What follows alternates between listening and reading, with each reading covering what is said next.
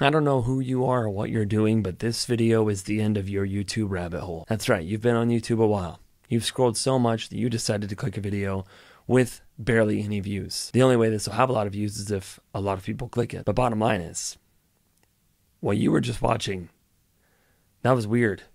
And now you're here watching a random bald guy talk, albeit in his pretty good looking studio. And the strange thing is you're still watching the video and it has no real point. It has no real point besides to tell you that you've reached the end of your YouTube rabbit hole. So do me a favor, comment down below and say, this is the video I was watching before. How weird. This is the YouTube rabbit hole's end. Now, of course I could be wrong. The only way I'm wrong is if you stay on your phone and click one more video. Or you could get off your phone. And when you get off your phone, you've officially ended the rabbit hole.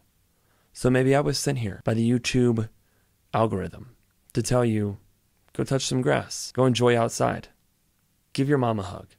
If you don't have a mom, give someone you love a hug. The only person that can make that choice is you. Sorry, I burped a little bit there. This is the end of the YouTube rabbit hole. If you decide to shut your phone off and go live, consider subscribing.